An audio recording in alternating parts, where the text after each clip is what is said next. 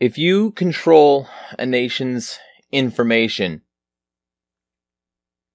you control its people. If you control a nation's money, you control a nation's information. Therefore, if you control a nation's money, you control a nation's people. Because if they are afraid to speak out, because they might have their life destroyed, their savings robbed from them, put in jail, ostracized from public life, a variety of other nasty and truly tyrannical things that are potential chilling effects on speech, then they might not say the thing to begin with. And if they say the thing to begin with and you do that, and your social media companies are part of some sort of massive interconnected agreement to do that sort of thing and sort of toe a given line, then you know what you get? You get people who, if they lose their sort of voice on social media, they might lose their money and their lives at the same time. Now, why do I bring this up? Why do I bring up the fact that basically we're getting into dystopian, terror land? Why do I bring that up? Well, because I feel like there are some facts that are worth mentioning here. Like, there is a leaked FBI pamphlet that lists misinformation and disinformation as an election crime. An FBI 2022 midterm elections social media analysis cheat sheet leaked to Project Veritas by an agency whistleblower lists misinformation and disinformation as election crimes. Keep that in mind for a story shortly. Disinformation, false or inaccurate information intended to mislead others. Disinformation campaigns on social media are used to deliberately confuse, trick, or upset the public. Misinformation, false or misleading information spread mistakenly or unintentionally. Now, I want you guys to think about that for just a second. They have two different categories, and they're both considered crimes, according to this FBI document. But their first category? Intentionally spreading misinformation. And their second category? Accidentally doing it. So, if you say something that isn't true, that you know isn't true, that's a crime, according to these people. And if you say something that you didn't know wasn't true, they can still accuse you of a crime. Now, just to be clear, I'm not a fan of misinformation or disinformation. As somebody who has been repeatedly and maliciously smeared by hundreds of people a year minimum, and oftentimes thousands of people, I kind of know what it's like to be the victim of vicious online campaigns. But let's be super fucking clear here and say that if you give the government the power to decide that the quality of somebody's information should put them in jail, you're ending up with the government with the ability to universally police people's beliefs. And that is hell. That is a world where the government has universal control and you can't even question it. Because if you question it, they'll lock you up.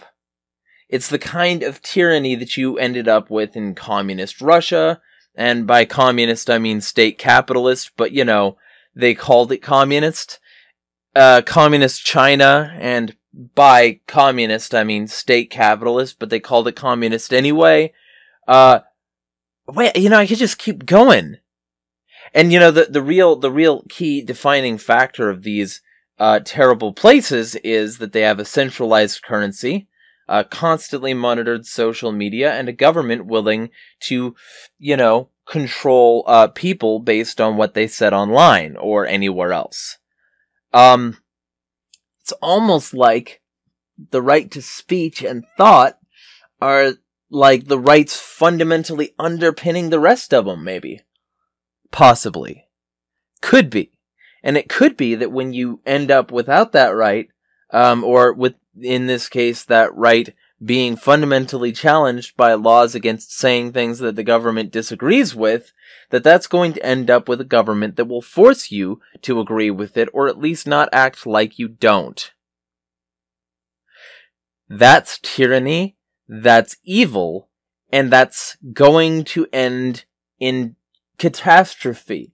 Because if you can't argue with the warmongers, if you can't argue with the evil parasites in office, then these people will have unchecked power to do with the world what they want.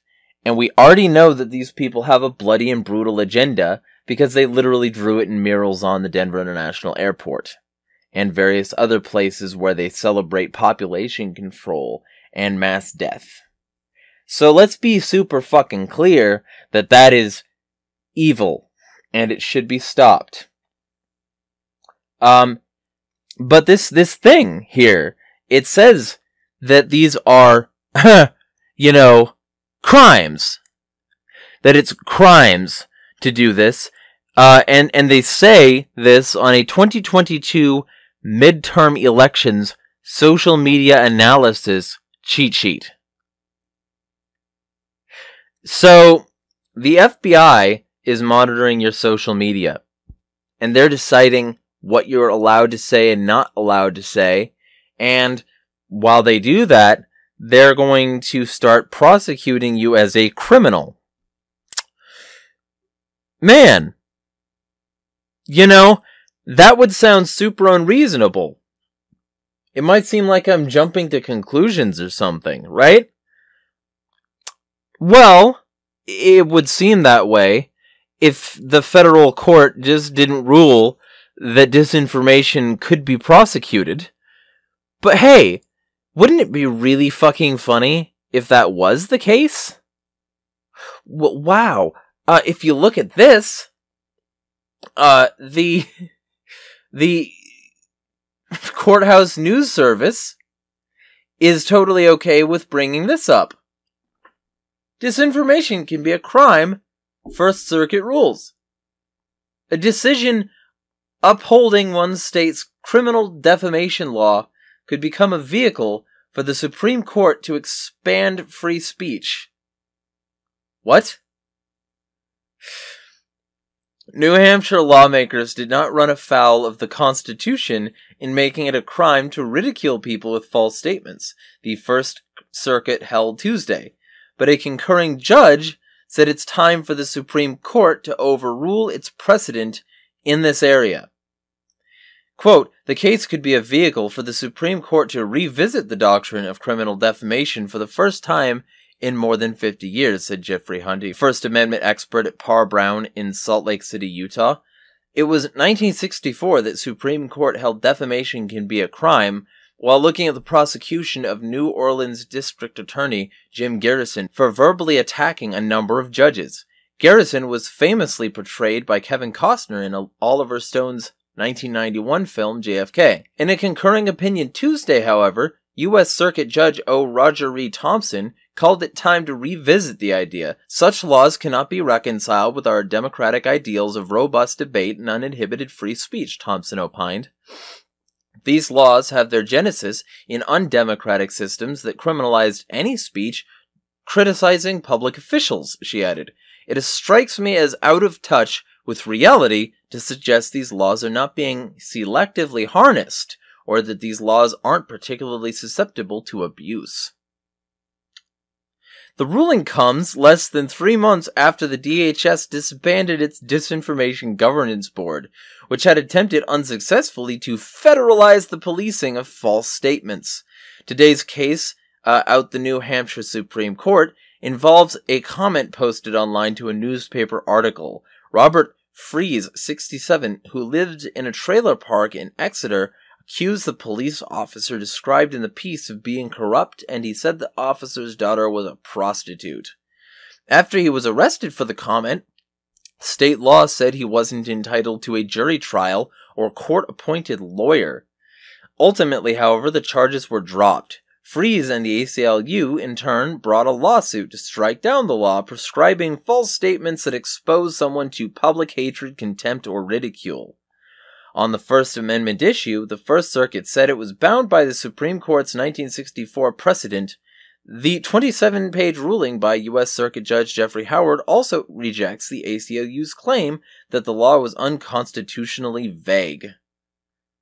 The statute, quote, provides adequate guidelines for law enforcement, Howard wrote. We doubt that reasonable persons will have much difficulty in ascertaining objectively whether a false statement exposes the victim to public hatred, contempt, or ridicule.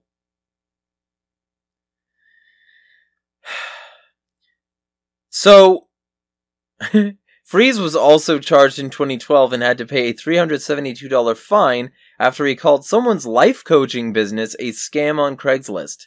The police claimed there was no evidence that his statements were true, but the New Hampshire Department of Justice stepped in after the case generated local publicity. It said that even if the statements were false, Freeze shouldn't be prosecuted if he believed they were true. So there you go. It's a nice little debate there about whether or not disinformation is going to be a crime. And right now, as of this ruling, due to the way case law can be used, it is. And right now, the FBI is actively pursuing this as a vehicle for isolating and controlling opinion online, on social media, and accusing anyone who spreads disinformation or misinformation of being a criminal. Y'all, this is dystopian. It means that if you say something that they disagree with, there's every likelihood they could be knocking on your door to arrest you. It's like the Dankula situation, but in America.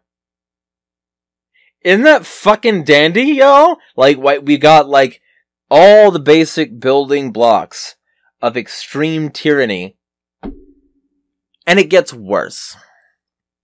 Why does it get worse? Well, because they're not doing it to everyone. It is selectively enforced. And how do we know that?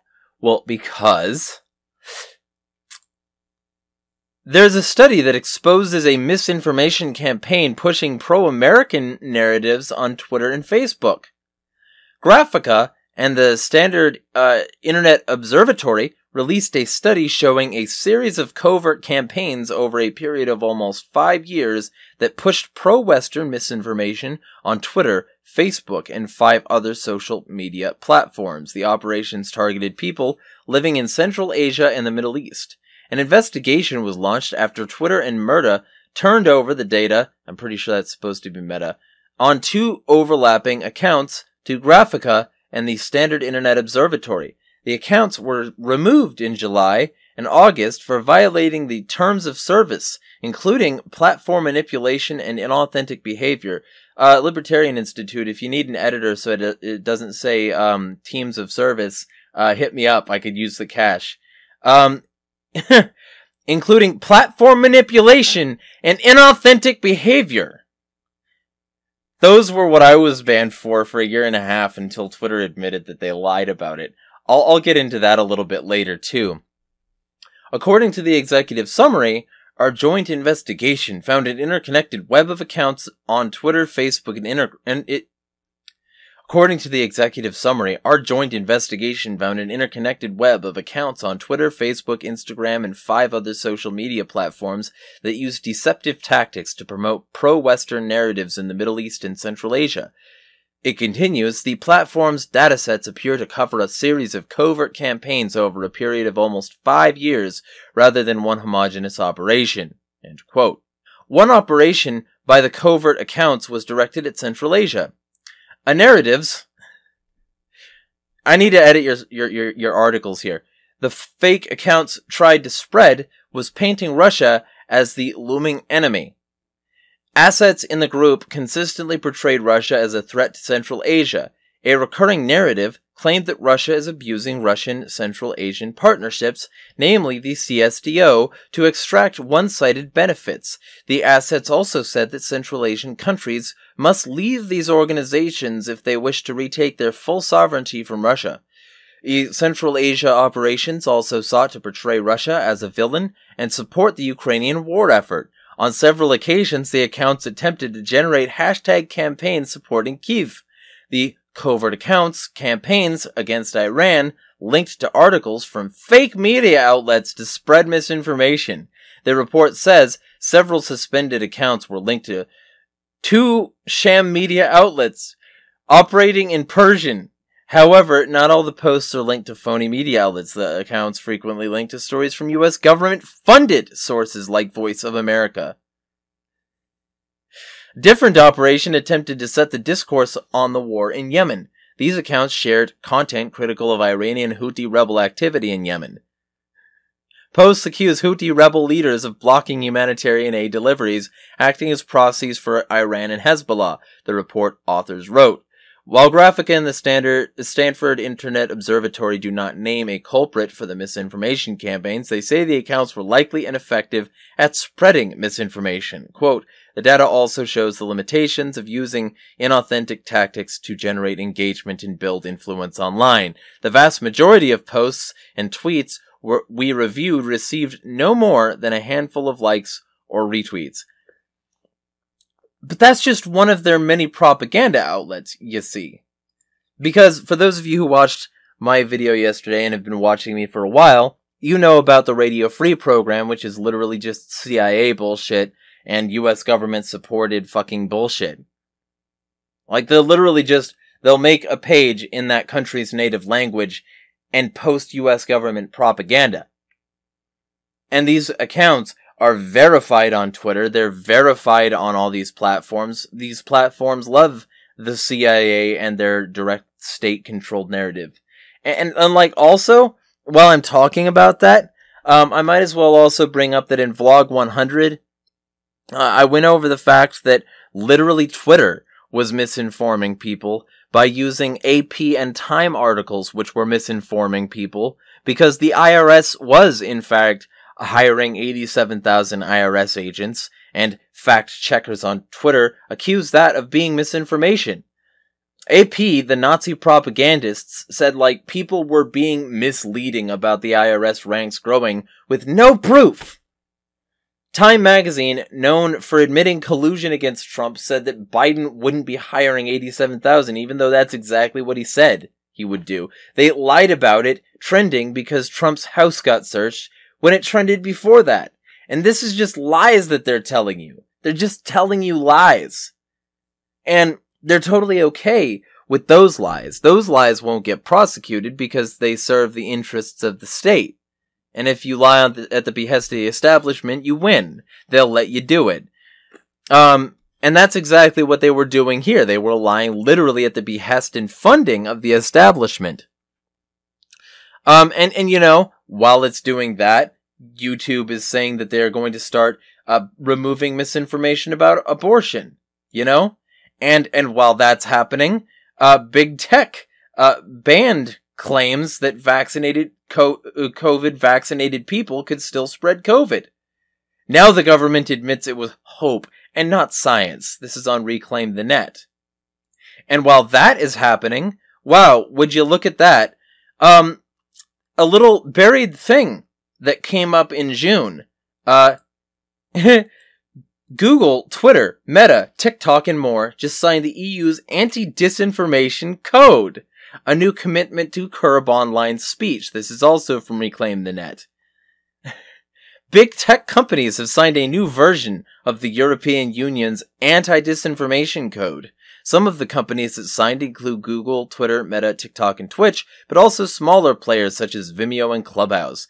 There are 34 signatories in total: Adobe, Avaz, Clubhouse, Crisp Thinking, Demagogue, appropriate name, DOT Europe, European Association of Communication Agencies, the ACA, Factograph, GlobeSec, Google, Interactive Advertising Bureau, IAB Europe, Kinzen, Creativitet and Communication, Logically, Maladita.es, MediaMath, Meta, Microsoft, Neva, Newsback, NewsGuard, Pangella Politica, Reporters Without Borders, RSF, Seznam, The Bright App, The GARM Initiative, TikTok, Twitch, Twitter, Vimeo, Vost Europe, Who Targets Me, and World Federation of Advertiser.